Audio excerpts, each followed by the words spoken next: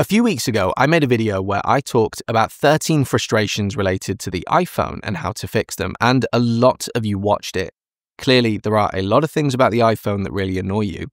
So in this video, I'm going to share 13 more frustrating things about the iPhone and some really easy fixes for them. Some of them are new, some of them have been around for a while, but all of them are going to help you have a much better iPhone experience. Okay, let's get into it.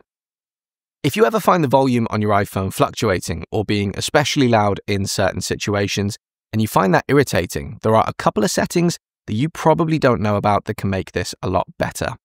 If you go into Settings, then scroll down to Sounds and Haptics, and then scroll to the very bottom of the page, you'll see a section called Built-in Speaker, and there are a couple of options in here.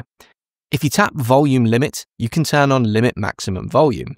When you do that, you'll see a slider that lets you set the maximum volume that your iPhone is allowed to reach, anywhere from 20% up to 90%. So for example, if you set this to 90%, the loudest your iPhone can go is 90% of its normal maximum. In other words, slightly quieter. As you move the slider lower, the maximum volume reduces accordingly. So if you're someone who often finds your iPhone too loud, you might want to set this to 50 or 60%, and no matter what, your iPhone won't go beyond that level. The only exceptions to this are the categories that Apple lists here: calls, FaceTime calls, emergency calls and alerts, ringtones, alarms, system sounds, and Find My sounds. Those won't be limited. If you tap the back button, you'll see another option underneath called Reduce Loud Sounds. If you turn this on, your iPhone essentially applies a compressor to the audio coming from your device.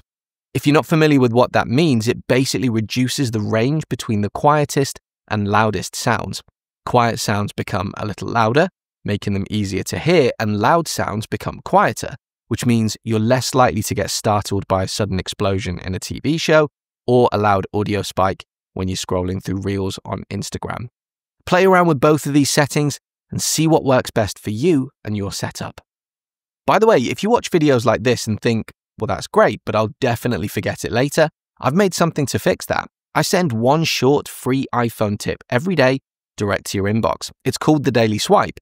It takes 30 seconds to read, and it genuinely helps you remember and actually use these tips, like the ones in this video. Just scan the QR code on screen or tap the link in the description to join for free. When you're composing an email and you paste a link into the email, you might have noticed that in recent years, the link appears as a preview of the website that you're linking to. This can be useful, but I think in most cases, it just looks a bit messy and it can make it harder to compose the rest of your email clearly.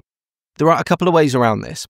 The first is to tap on the preview of the link until you see a little downward pointing arrow to the right of the preview. Tap that and choose Convert to Plain Link. The preview will disappear and you'll have a regular clickable link instead, much more like the links that we're used to. If you know that you always prefer plain links and you never want previews at all, there is a setting that you can change. Go into Settings, scroll all the way down and tap Apps, then scroll down and choose Mail. Scroll to the bottom of this screen to the Composing section and you'll see an option called Add Link Previews. If this is enabled, that's why the previews are showing up. If you disable it, they won't appear moving forward. Let's say that you've been sent a message by someone and you want to copy part of that message and forward it on to somebody else. Historically, the way that you would have done this is by long pressing on the message, choosing Copy, and it would copy the entire message. You'd then have to paste it into something like Notes, cut out the bit that you actually want, and then copy and paste it back into Messages. Thankfully, Apple have resolved this in iOS 26. As long as you're on the latest version of iOS, you can now do this directly inside the Messages app. Just long press on the message in question and choose Select. You'll get the familiar text selection box. Move the beginning and end markers to highlight the exact part of the message that you want. Then tap Copy, and you can do whatever you like with that selected portion. Another frustration I have with Apple is the price of their accessories, especially when there are better options from other brands that cost far less. Take this iPhone Air MagSafe battery. Sure, it's sleek, very Apple in its design, but it only works with the iPhone Air, even though it's a MagSafe product. So if your friend has an iPhone 17 and you want to share it, you can't. It also charges slowly at 12 watts, has a pretty measly 3000 mAh capacity, and costs around $100 or pounds here in the UK. Compare that with the Nano power bank from Anker, who are kindly sponsoring today's video. It's the thinnest 5000 mAh power bank in the world, basically as slim as Apple's version, but it charges faster, up to 15 watts, and works with any MagSafe iPhone, not just the Air. It also costs less than half the price and comes in a range of colors. And if you're in the US, check out Anker's 45-watt Nano charger. The iPhone 17 now supports fast charging when paired with a 40-watt or higher adapter, and this tiny GaN-powered charger handles it easily. It's more affordable and noticeably lighter than Apple's 40-watt dynamic power adapter, runs cooler thanks to GaN technology, and even includes a 6-foot USB-C cable in the box. Both can charge an iPhone 17 to 50% in around 20 minutes, but the Anker Nano is smaller, lighter, and more affordable. So for me, it's the obvious pick. Check out the link in the description to get your Anker products today. In the Music app, you get the volume slider down at the bottom of the screen, which gives you quick access to make any volume changes that you want while you're listening to your music. But if you've ever noticed, when you lock your phone and the music player shows up as a sort of widget on your lock screen, the volume slider disappears. At that point, you're dependent on the physical volume buttons on the side of your phone. You might be perfectly fine with that, but personally, I would much rather still have access to the volume slider, and there is a way to bring it back. Open Settings, then choose Accessibility. Scroll down to the Hearing section and tap Audio and Visual. In here, turn on Always Show Volume Control. Now the next time the music player appears on your lock screen, the volume slider will be visible again. You just need to tap the music player widget and you can control the volume exactly as you normally would. The Calculator app on the iPhone is where I see two of the most common complaints related to the iPhone. The first is when you're inputting a calculation and you make a mistake. Maybe you tap 1 or 2 digits incorrectly. A lot of people still seem to think that the only way to fix this is to press the cancel button and start the whole thing again. But you don't need to do that. There is a backspace button in the top left of the calculator, and it behaves just like the backspace key in a text editor. It lets you delete 1 digit at a time, so you can fix your mistake quickly. The other thing that I hear people complain about is that after they've done a calculation, they leave the app to go and do something else, and when they come back, the calculation has disappeared, and they think that they have to start all over again. But there's a history button in the top left of the calculator as well. It's the little clock icon. If you tap that, you can see your recent calculation history. You can tap any calculation in your history to bring it straight back into the calculator, or you can long press on a calculation in your history to either copy just the result or copy the entire expression. And from there, you can do whatever you like with that data.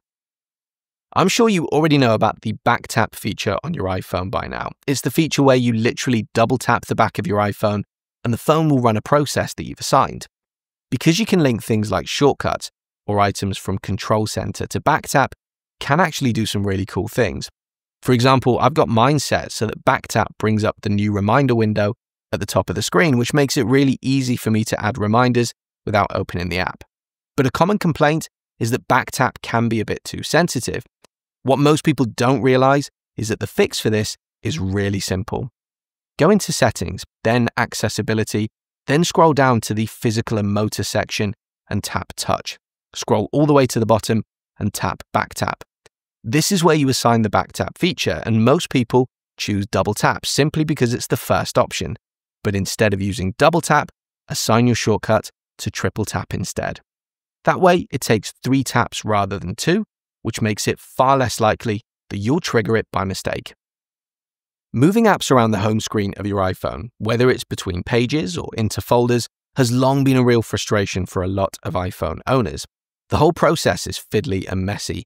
You either find yourself chasing a folder around the screen or hovering your finger at the edge while you wait for the iPhone to finally move you to the next page. But there is a much better way of doing this, and most people I speak to don't know about it. So let me show you a couple of tips. First of all, when you want to move more than one item, long press on the first app like you normally would and start dragging it. But instead of dropping it and coming back for the others, just tap any additional apps that you want to include. That creates a stack. You're now moving all of those items at once, which is obviously much quicker. Now let's say that you want to drop that stack into a folder. Instead of hovering over the folder, which is where most of the problems happen because you end up chasing the folder all over the screen, use another finger to tap the folder to open it, and then simply drop the stack straight into it. This also works when you're moving apps between pages.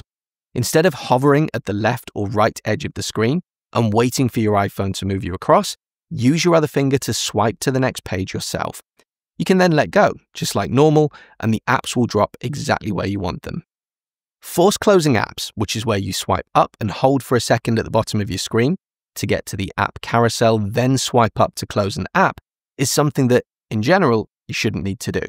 Your iPhone is very capable of managing its resources, and the official advice from Apple is that unless an app becomes unresponsive, you should never need to force quit. But some people do still like to force quit all of their apps every now and then, and a frustration I hear a lot is that there's no way to close all apps at once. You have to swipe through them one at a time. Well, here's an old but really useful tip. You can close up to 3 apps at the same time by using 3 fingers in the app carousel. Just swipe up with 3 fingers, and the 3 apps currently in view will be closed instantly. This whole process is obviously 3 times quicker than doing it one at a time. A frustration that I hear from friends and family quite a lot is in relation to Control Center. Control Center is a really useful part of your iPhone, but the thing people struggle with the most, and I completely relate to this, is that the little icons can be really confusing. Some of the icons look a lot like others, or they're just so abstract that you'd never guess what they're meant to represent. The vehicle motion cues icon, for example, unless you happen to remember what it is, there is no way you're going to look at that and magically know that it's vehicle motion cues. There is a really easy fix for this that most people don't know about, and that's to take the single Control Center tiles and turn them into double width tiles. Here's how you do it. In Control Center, long press to enter edit mode. Instead of tapping Add a Control, go to one of the small single tiles and drag down on the little drag bar next to it, just slightly, and then drag to the right. This changes that tile from a single tile into a 1x2 tile. And once it becomes a 1x2 tile, you also see the name of the Control Center function underneath it. No more guessing what anything means, you can see exactly what each one is. It does mean that you can't fit as many tiles on one screen, but Control Center now creates additional pages automatically, so you can expand things across multiple pages however you like. Here's a frustration that my wife shared the other day about her iPhone, and it's another one of those settings that I assume most people know about, but actually most people don't. She was complaining that she likes to set her screen brightness using the brightness slider in Control Center, but recently her iPhone seemed to be doing whatever it wanted with the brightness, and she didn't know how to switch it off. This is controlled by a setting called Auto Brightness. It's exactly what it sounds like. Your iPhone will automatically adjust the brightness on your behalf. But the reason that most people don't know about it is because the setting isn't where you'd expect it to be. It's not in display and brightness, it's in accessibility. So go into Settings, scroll down and tap Accessibility, then tap Display and Text Size. And right at the bottom of the page, you'll see a toggle called Auto Brightness. If you enable this, your iPhone will decide what the brightness should be based on the lighting conditions around you. If you switch it off, you have full manual control over the brightness at all times. This next one is kind of an old one, but I still hear people mention it all the time. It's the frustration where you disable live photos in your camera, only to find that the next time you take a photo, your iPhone has captured a live photo anyway. There are 2 things you need to do to fix this. First, in the camera app, make sure you're in photo mode, then tap the little menu button in the top right corner of the screen. In here, make sure that live is set to off.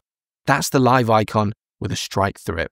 If it has a little A next to it, that means live mode is set to auto, and if it's yellow, that means live is on. Once you've turned it off, you then need to go to Settings, scroll down and tap Camera, then tap Preserve Settings. Scroll all the way to the bottom and make sure live photo is enabled. What Preserve Settings does is exactly what the name suggests. It preserves your settings. It means the change that you've just made to live photo, turning it off, will stay off until you turn it back on again. So as long as you don't manually change it, your camera won't enable live photo the next time that you use it. This tip is probably going to get me some hate from app developers, and I am sorry about that, but ultimately this fixes a frustration that a lot of people have on their iPhones. Those pop-ups that appear when you're in an app asking you to rate the app. In an ideal world, we'd all have the time to go and write detailed reviews of every app that we use, but the reality is we don't. So it is nice to know how to switch this off if you want to. To do it, go into Settings, scroll all the way to the bottom and tap Apps, then choose App Store. Scroll to the bottom of that page and you'll see an option called In-App Ratings and Reviews. Toggle this off, and from now on, apps won't prompt you to rate them. You can still leave reviews and ratings manually in the App Store whenever you like, you just won't get pop-ups asking you to. You know when you go to share something on your iPhone, maybe you tap the share button on a photo, and you get that row of apps that you can use to share it, and then above that, there's a row of options that's constantly changing. It's usually a list of contacts or groups on your device, and it can include things like AirDrop, messages, WhatsApp, and so on. It all varies depending on your phone. This is known as Siri suggestions, and while it can be really useful, it can also be quite distracting, especially if it isn't showing the people or sharing methods that you actually want. So if you don't tend to use it, there is a way to switch it off. Go into Settings, scroll down to Apple Intelligence and Siri, then scroll to the bottom of that page into the Suggestions section and disable Show When Sharing. Now if you go back and repeat the sharing steps again, you'll notice that the entire Siri Suggestions section has been removed from the share sheet. You'll now go through the more manual process of tapping messages, mail, or whatever method you want, and then sharing from there. So there you go, that's 13 frustrations for the iPhone and how to fix them. Combine that with the 13 that we covered in the previous video, and that's 26 frustrations fixed in total. But what do you think? Anything that I should have included in this video? Drop me a comment and let me know. And as ever, if you found this video useful, do please consider leaving me a like and subscribing to my channel for more content like this in the future. See you on the next video.